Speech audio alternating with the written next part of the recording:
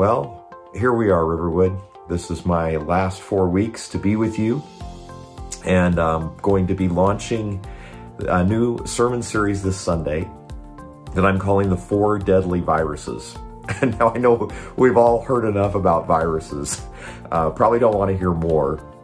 But honestly, I think these 4 areas in our life, these spiritual viruses, they affect not only us, but they affect those around us as well. And I want to talk about fear.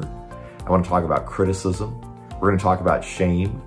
And we're going to talk about probably the most difficult to detect in us. The tests for this virus are hard for us to see, many times easier for others to, and that is pride.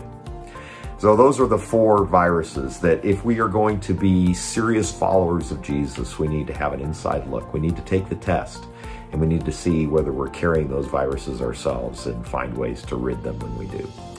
So I look forward to starting that sermon series with you, and we'll see you this Sunday. Please join me and bring a friend. We'll see you then.